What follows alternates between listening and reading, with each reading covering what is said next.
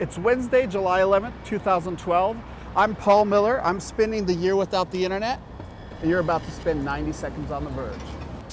We knew an Amazon phone was coming, but today Wall Street Journal reported that it should be shipping in late 2012 or early 2013, and that it will have a 4 to 5 inch screen, which should come as no surprise. Microsoft COO Kevin Turner today said that he disagrees with Apple's definition of the post-PC, calling it completely incorrect. He instead wants to say PC Plus, saying that there should be no difference between a laptop and tablet, except of course for the fact that Microsoft is building 2 versions of Windows, one for laptops and one for tablets.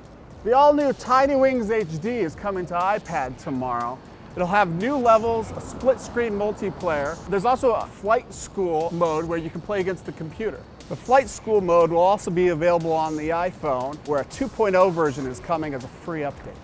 We heard reports from several retailers that the Nexus 7 from Google will ship tomorrow.